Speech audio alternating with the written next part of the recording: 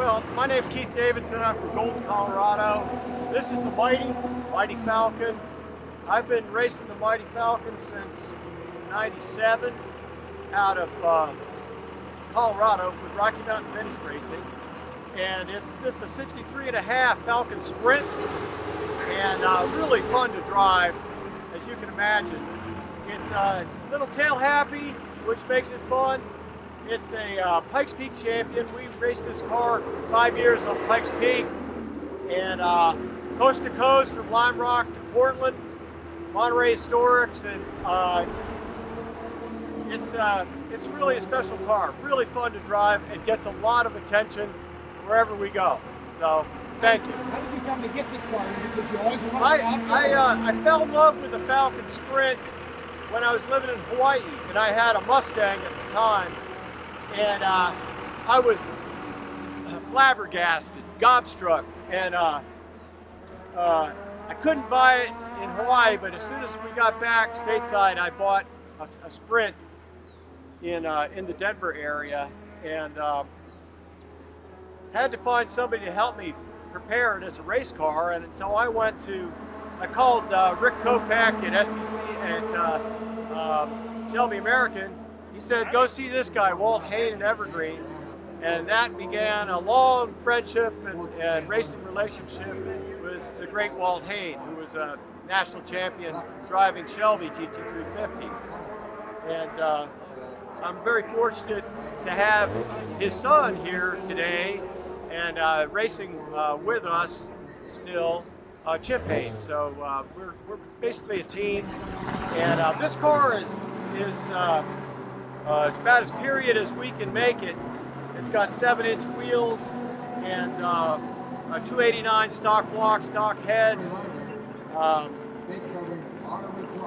Essentially, it's all metal, no fiberglass, and got original coachwork in the car, original. And the car has a little bit of patina, and it's really pretty fast. So it's really a lot of fun to drive.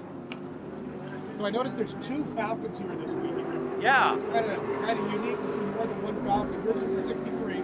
Yeah, and that's John Long. He's got a 64, and in 64 they were homologated with fiberglass bits, and they raced in the Monte Carlo Rally, same as this car in 63, but in SCCA they were allowed to run with fiberglass, and so they were very light and very fast.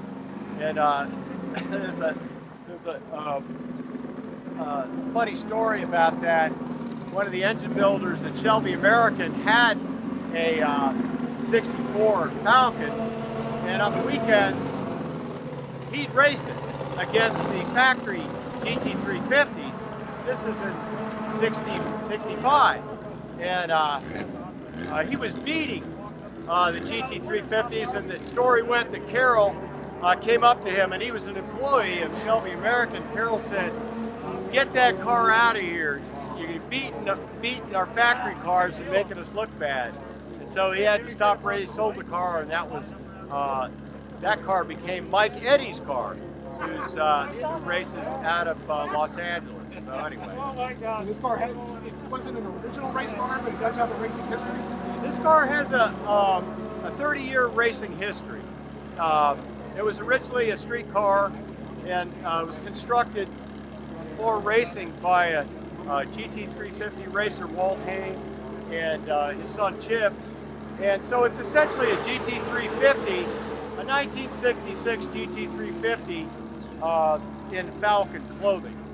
And so it's got the period brakes, engine, transmission, and Ford 9-inch rear end. So it's got all those bits and pieces, and Ford Galaxy radiator, and so forth. So it's we run the stock bumper, which is pretty unusual. There aren't too many guys racing vintage with a stock bumper, except maybe John Kirby Miller, who's no longer with us, who used to race here in his Comet rally car, and God bless him. We miss him. Thank you very much. Thank you. Yeah, thanks.